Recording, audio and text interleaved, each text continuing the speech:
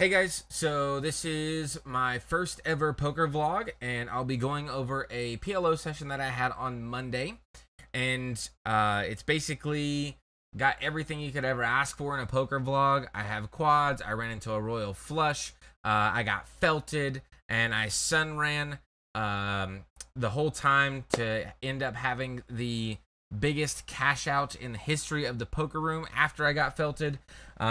So I played with an EPT champion, Kevin McPhee, who has over $6 million in tournament winnings.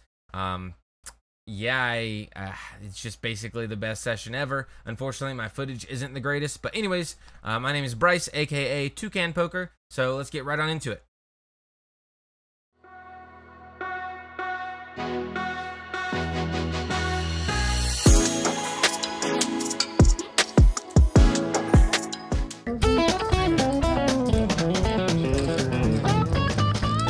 Yeah, I'm not giving any faces. Ready? Yeah. Straight bluffs, that'd be.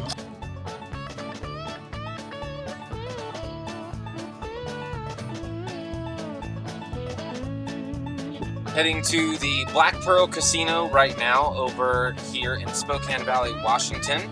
Gonna play some 3-5 PLO, but it's not really PLO because in Washington State there's a spread limit. And so the max bet will be $300, so it plays a little different.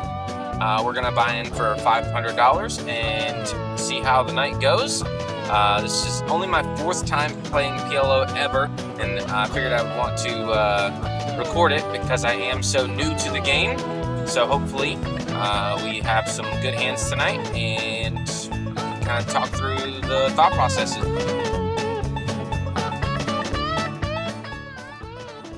So in this first hand, we look down at King Jack 4-6, and it is a $20 bomb pot, 9 ways to a flop, $180 in the middle. Flop comes King Jack 9 Rainbow, which is a really good board for our hand. So we bet $80 into 8 opponents, and we get 1 caller. So now there's $340 in the middle, and the turn comes the Queen of Hearts, which introduces a flush draw plus. Now any pair plus 10 is a straight. Which is a little bit different than regular Hold'em. It takes more than just a 10 to have a straight here because you have to play both cards in your hand. However, there are tons of straight hands now that would call the flop, so we just check back on the turn. Our opponent is out of position to us, and we go to the river, which is the 8 of spades, which now introduces one more combination for a straight draw, which is 10-7. However, it goes check, and we win a $340 pot right off the bat. So after losing a few pots, we go to this next interesting hand where our starting stack is 565. We look down at Jack 5-7 double suited, all red. So hearts and diamonds, we raise to $25, which caps it. We go 5 ways to a flop, which is pretty good for us. Comes ace, jack, 8 with 2 clubs. So we flopped middle set. So we bet $120 into the 4 opponents. We get 1 caller. Which is the loose aggressive player that we will be battling with all night, Billy.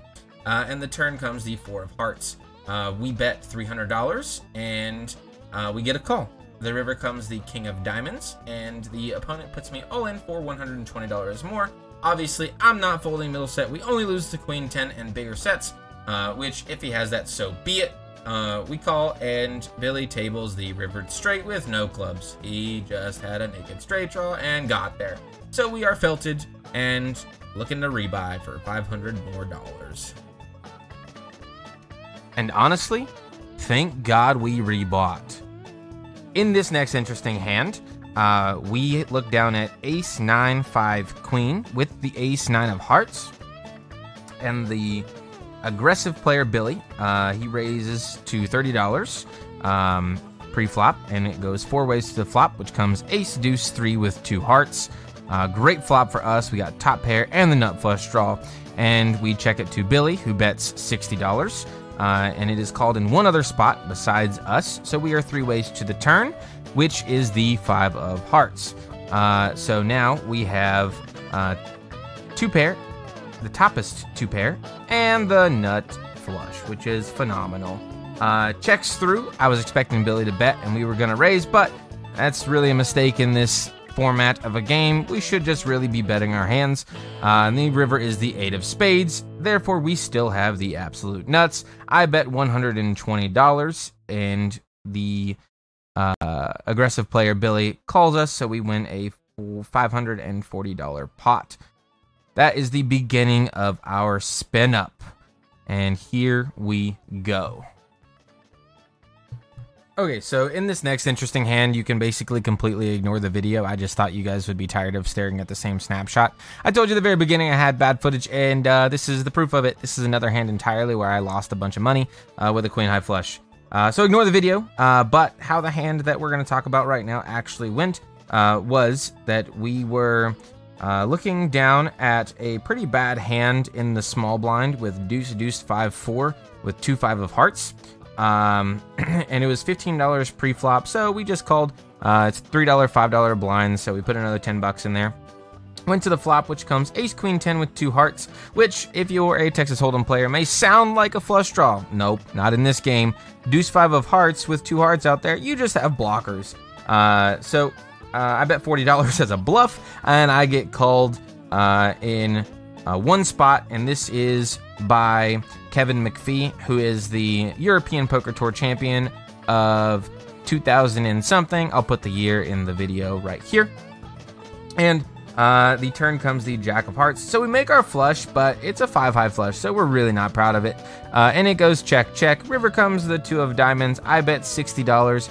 And as a small value bet slash blocker vet, I don't really want to call. I don't want to raise.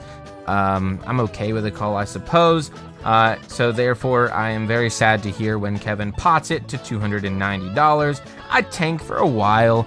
He's a capable player, but ultimately ended up laying down my deuce 5 of hearts, which was my 5-high flush, and Kevin tables the royal flush. So he makes his royal flush on the turn, checks it, and makes the maximum from me, most likely. I don't know if I would have called a bet had I checked over to him. However, that was interesting. Bet you thought I was going to win that hand because you thought that was the beginning of my spin up. But no, we ended up losing a bunch of money to a royal flush and Kevin McPhee. However, no jokes. This next hand we do win, and I'll tell you a little bit about it in just a second. Okay, so we are back to our snapshot of our buy-in, unfortunately, because I'm pretty trash at taking footage. So we look down at an interesting hand, 8-8-9 deuce with 3 spades in the small blind.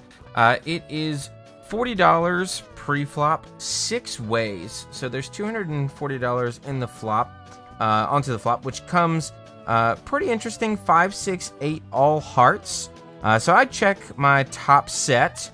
It checks around to the button, who bets $240. I'm not going anywhere. I have a short stack of 420.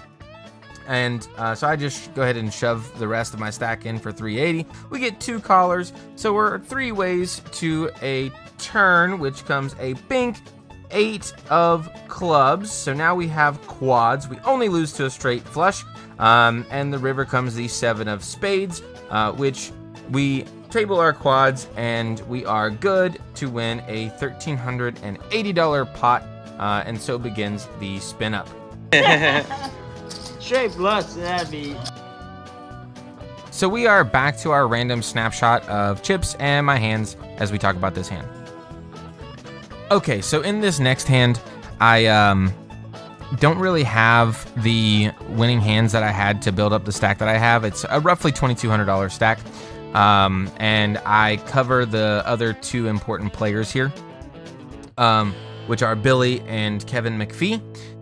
So I hope you have your dinner plate. I hope you have your sides. I hope you have your fork and knife ready, because this is the steak. This is the main entree of the video. And here we go. So we look down at ace, king, 7, 8, all hearts. I'm on the button. Not bad. I'm thinking to myself, well, I can flop a royal flush. I can flop a straight flush with 7, 8 of hearts. All good things. So I actually call the single raise from somewhere in the pack up to $20 or something along those lines, because Billy, who pots pre-flop all the time, he pots it pre-flop to go to $70, and we get 5 ways to the flop. So it's $350 in the middle. I have ace, king, 7, 8, all hearts, and the flop comes ace, ace, 7 with 2 clubs. Now check down at my hand in the bottom left-hand corner, and you'll see that I have ace 7, which means that there is not a hand that can beat us. We block quad aces, so we cannot be against quad aces, and there is nothing that can beat us. So it is very surprising to me when Billy, the aggressive loose player, who raises to $300, bets out, leads out for $300, and then Kevin McPhee raises to $600. I am absolutely flabbergasted. I don't know what else to do. I actually almost, in this moment, folded. And the reason I almost folded is because I didn't remember that I had ace 7. In my head, all I had was ace king, and in this situation, ace king in my head is almost never good. I'm always up against ace 7 or pocket kings. Luckily, I looked back down at my hand, and I do indeed have ace 7. I have the absolute nuts. Cannot be beat by any hand. So what do? I raise, of course. I make it 900. That's the max I can do. And then Billy, surprisingly, raises to 1200. And then Kevin, even more surprisingly, calls the additional 600. And so what do other than call the last 300? Because in Washington State, I can't 5-bet, unfortunately. I cannot raise again. It is capped now at $1,200. So we are 3 ways to the flop with $3,950 in the middle. And the turn comes the jack of hearts. Now I got downgraded to the second nuts. I am losing to ace jack. So it's a little nerve-wracking when Billy leads out for 300. Kevin raises to 600. I have nothing else to do but to put them both all in for roughly $900. They are both somewhere between $750 and $850 left in their stack. And everybody's all in. As the river comes, the deuce of clubs, which is a very relieving card to see because I only lose to ace jack.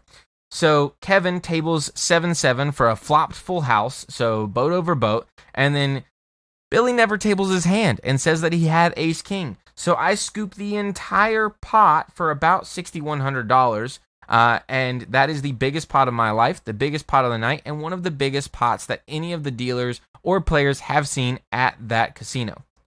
So very interesting hand, and it is just a cooler situation where we end up scooping for tons of money.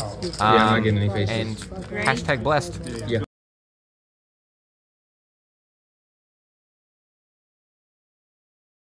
So in this next hand, my phone died, and I'm also still terrible at taking footage at this point.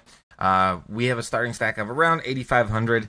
I don't have any of the footage or hands to how we got here, but we did. And so we look down at 10, 10, 6, 7, double suited in the small blind. And it is capped pre-flop for $35. So we go 5 ways to the flop, which is pretty solid for us. 10-9 deuce with 2 diamonds. So we flop the absolute nuts, and we bet $80 into the pot. And Carl, which is one of the dealers, he raises the $280. Now, that's interesting. And what's more interesting is Kevin makes it $580. And Henry, who is someone else that is at the table, he goes all in for right around $850.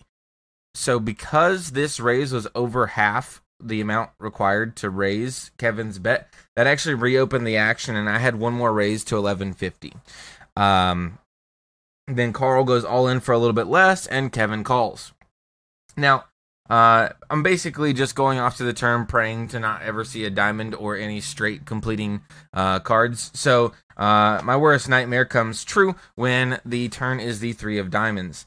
So Kevin bets $300 at this point, and it would be ridiculous for me to fold because we could, catch a 10 or a board pair that doesn't make quads for anyone else on the river. Which, honestly, I guess I had helped enough old ladies cross the street that week because the river comes the miracle deuce of clubs. So we have top boat, and we bet $300, and Kevin actually folds because he knows he's no good. So what we were up against was the nut flush draw from Henry in the 1 seat, and then Carl actually had the set of 9s. So we had flopped set over set, and then rivered boat over boat, and we actually scooped the entire pot, worth a little bit over $4,000. So all in all, an incredibly good night. And we actually ended up running our stack up to $14,000. And then at the very end of the night, we lost a couple of really important pots and ended up cashing out for $12,143. And that's what this looks like in racks, the $12,143. And it was an incredible first session. Well, so that was my first ever vlog session. Unfortunately, because I'll just never be able to beat that, I don't think. So hopefully that ends up not being true, but it's the sun run of the century. And we'll do it again next week, ideally. I will tell you guys that the next Monday I did have a winning session, which is great. It was once again in the top 5 for the poker room. So the run good continued last week. Slash next week, I guess, because it was the week after the session I just talked about, but a week before the session I'm about to play tomorrow. So, anyways, stay tuned for this starting PLO series. I'm going to do my best to continue to try to talk about the thought processes and everything for each hand and how it kind of differs from Hold'em. There's not really anybody else that talks about PLO, and this is possibly the weirdest PLO format in the country, because Washington state laws mean that you can't 5-bet, and there's a $300 spread limit on any bet, even though this is probably the biggest game in the state that plays in the casinos. So I would love to hear your feedback on the first video. So please comment down below, like and subscribe, all those normal things for YouTube videos. I would like to get a channel going and show you guys some of the Texas Hold'em things as well, if that's what you want. And yeah, so thanks for watching this far if you did, and I'll put out another video next week, and I can continue to learn how to get better at editing and everything like that. Thanks, guys.